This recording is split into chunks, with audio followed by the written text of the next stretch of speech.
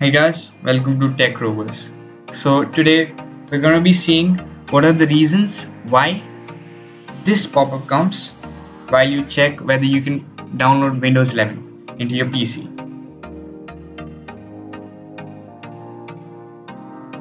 So here itself it says the processor it's not supported. So this is the first reason why it shows. It's because Windows 11 is only supported by Intel 8th gen and higher processors and few other latest processors, and AMD 2000 series and higher processor and other Athlon and other processors. I'll put these links in the description. You can check it out whether what processors are supported, whether your processor is supported or not, and if it is not supported, you can still install if all the requirements are satisfied.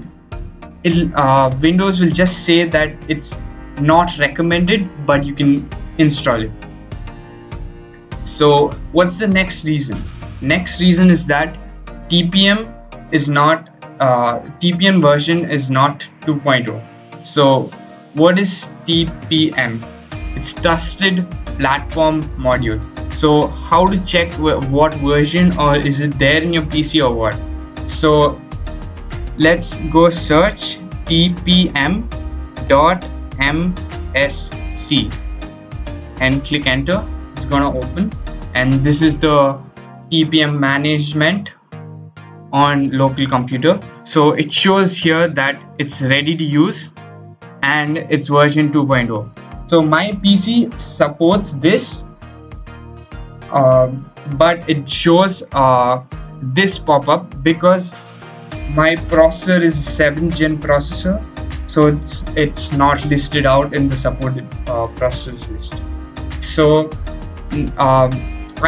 if there's an error in this application, it shows an error that it'll itself say it's either not there in your computer or it's not enabled in your BIOS.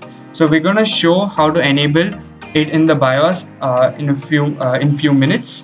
Now there's one more reason that this pop-up might come. It is because either it's not secure boot mode is not enabled in your BIOS, or it's not there in your PC.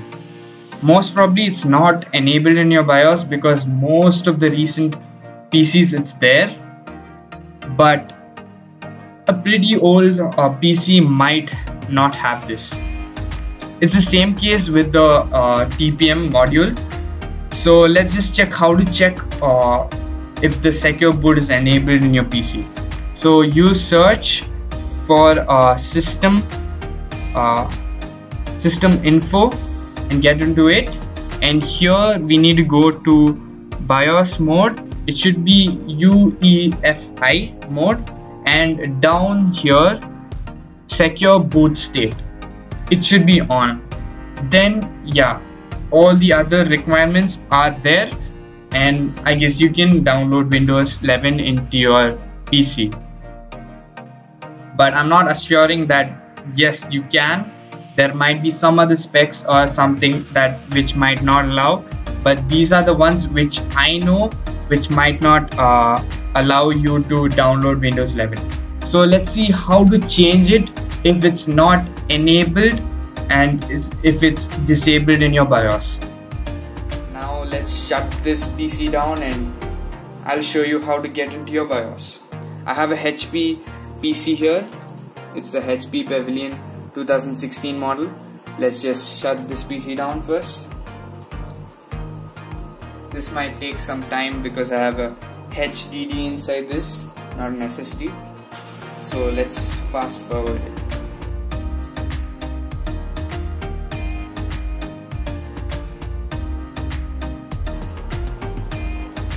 So guys, now the PC is shut down. We're gonna switch on the PC and click on F10, function 10. In HP PCs it's function 10 to open the BIOS. As soon as you click the power button, you need to click the function and for different PCs there's gonna be a different function to click to open the BIOS. You can go check your PC manuals to find it out, or you can just search on Google. So I'm gonna switch this on and click on F10, continuously click, so it shows down, and now I'm in. So this is quite old, 2016 model, so the BIOS looks a bit old looking.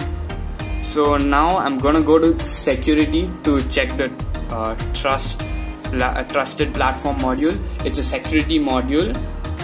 So here you go down, TPM device is available. You can hide it here, but it might be hidden, so you need to enable it, and it's already enabled for me. That's why it showed it's ready to use in the Windows. Next, here TPM state should also be enabled and not disabled. You need to switch it back to enabled, so it shows the same thing in, that it's ready to use. So it's already enabled here, and now this is how to turn on your TPM on your device.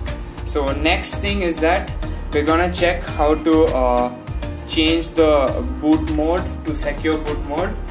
Now we go to see the BIOS might be different for you, but will most probably be in the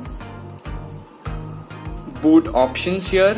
In this, it's there in system configuration.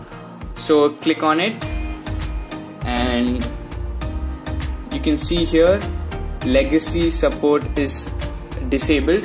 This is the legacy support is the boot mode.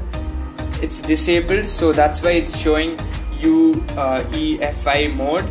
So it should be disabled. And next, secure boot mode. This should be enabled here. As you can see, it's enabled over here. It should be enabled. So this is how you can change it in your BIOS. And one thing, guys, this is my PC's BIOS, and it's 4 to 5 years old. Your PC's BIOS might be easy and simple to use, user friendly, or might be even non-user friendly to use according to the manufacturer, according to the year it's manufactured, and lot more. So it's most probably gonna be in the boot options, and the TPM settings should be most probably in the secure tab of your BIOS. So guys, this is how you can change it. Now I'm gonna for saving down, it should be F10. In my BIOS it's F10, most probably it's gonna be F10. So after changing it, you need to press F10 to save it. I'm not save and exit. I've not changed anything though, but yeah, I'm just gonna click and it's gonna boot back up to the Windows 10.